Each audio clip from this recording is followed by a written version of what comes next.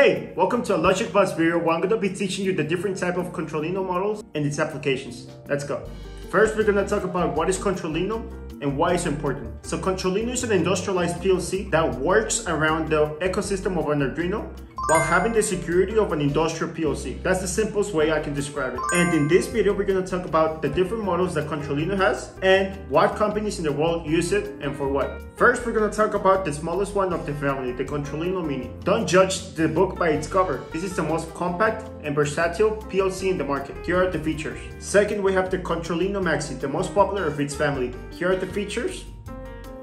Third, we have the Controllino Maxi automation. Here is it, and here is the features. This is an ideal combination for small size and big numbers, inlets and outlets. Fourth, we got the Controllino Maxi power automation. This one tailors the needs of automation specialists. Here we have the features. Last, we got the biggest of the family, the Controllino Omega. This one is a powerful industrial PLC that has the most outputs and inputs besides these amazing features. Check them out.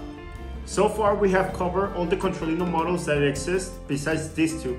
Now we're gonna see these companies and how they apply Controllino in the market. Let's go. First, we have the Boring Company. Controllino is using the Boring Company to command and control the lighting system inside of Autono. Second, we have Bosch. It was using an autonomous driving vehicle as a prototype model, since the Controllino is ideal for this type of projects as well. Third, we have Mattel, where it's using different parts of the business, like production machinery, molding system, and third, lot data collection. If you like this video, give it a like and comment what you'd like to see next. See you in the next video. Bye-bye.